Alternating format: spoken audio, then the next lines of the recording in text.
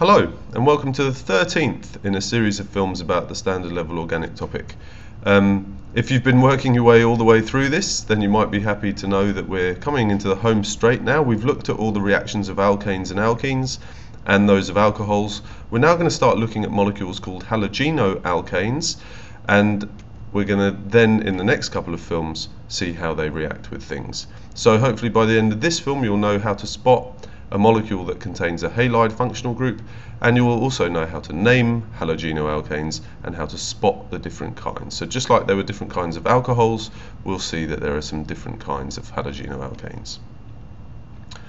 Now, halogenoalkanes are also called alkyl halides sometimes, and I suppose pretty much what we're looking for is for the molecule to have a halogen in it. Okay, so if we look at this molecule here, this purple blob is supposed to represent an iodine atom. Okay, so maybe if I just put I in here, that will just make it a bit clearer. So that's an iodine atom, and because iodine's in group 7, it's a halogen, so this would be called an alkyl halide. Okay, this molecule here has fluorine in it. In fact, it's got 4 fluorines in it. Okay, but it wouldn't be considered an alkyl halide even though it's got a halogen in it, because it's got a double bond. Okay, so because this molecule is not essentially an alkane with some halogens attached, we wouldn't call it a halogenoalkane or an alkyl halide. But this molecule here we would, because this is very much just like propane, but it's got a bromine attached. Okay, so kind of two things we're looking for there. It has to look like an alkane in that it's saturated, but it also has to have a halogen atom attached to make it an alkyl halide. Now, as far as naming them goes, well, you name them very much like the alkane that they are, except that you mention that there is a halogen attached to them. Okay, so if we've got one carbon atom like here, and we've got 4 bonds to a carbon, doesn't matter which of these 3 I make hydrogens, but if one of them's a bromine, then this is basically methane, but it's got bromine attached, so it's bromomethane. Right? If I had 2 carbon atoms, it would essentially be ethane. And if I attached a chlorine to that somewhere, it doesn't matter where because they're all equivalent positions, I'd call it chloroethane. Just like I'd call this last one here fluoropropane because it's got 3 carbons. However, you might have spotted with that last one, or you might have been thinking to yourself, fluoropropane, but I can vary where I put the fluorine there. And just like with the alcohols and the branched alkanes and the alkenes to some extent, we have to say where the halogen is attached in a halogenoalkane. Okay, so this molecule here with its 4 carbon atoms is called butane, but it's got a bromine attached to it, and the bromine is on the end carbon. Okay, I haven't even drawn bonds for all the hydrogens here, which is very lazy of me. Okay, but imagine all the other spaces are hydrogens. Okay, and because it's on the first carbon, so this is the first carbon in the chain, you could also say it's the 4th, but remember we use the lowest number possible. We call it 1-bromobutane.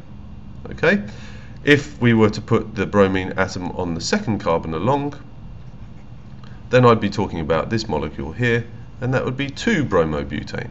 And notice that there wouldn't be a 3-bromobutane.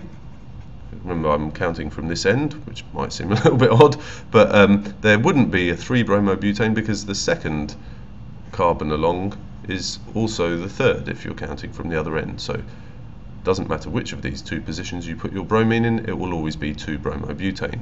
And then finally we've got this last molecule here, which is called 2-bromomethylpropane. Well, remember, if you've got methyl propane, you've got propane, a 3-carbon chain. There's only one place on this chain you can put your methyl group, because if you put it on one of the other 2 carbons, you'd be extending the chain, you'd be making it into butane.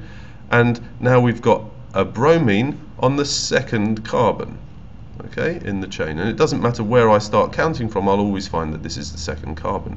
I could also have 1-bromomethylpropane, but that would have my bromine on the end somewhere.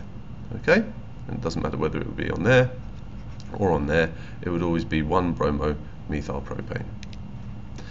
Okay, so now that we've covered what their naming system involves and what atoms we've got to have in a molecule for it to be a halogenoalkane. Now we can look at the different kinds, and once again we can see that we're talking about primary, secondary and tertiary ones. And just like with the alcohols, if we consider the halide functional group, so if I just call my halogen atom X, then what we're looking for when we're deciding if it's primary, secondary or tertiary is how many carbons are directly attached to the halide carbon.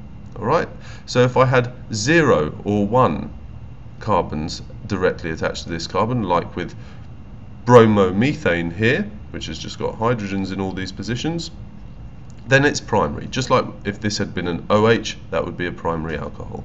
Okay, for a secondary alcohol like this one here, so remember the bracket means it's coming off this carbon.